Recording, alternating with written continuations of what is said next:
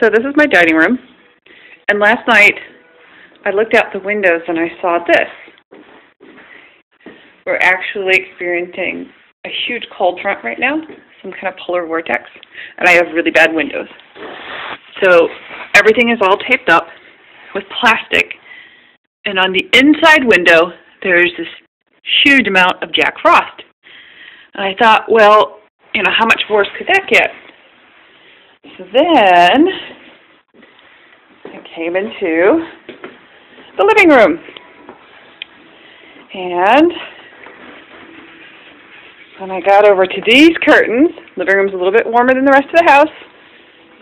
Has an extra layer in here because the windows are even worse than the back ones. Freezing cold. Ice is just everywhere on the inside of the plastic. So, I guess, folks, you know what I'll be doing with the rest of my day. Getting ready for all that to melt. So, anyway. Alright, well, that's it for the big giant polar freeze of 2014. Stay warm.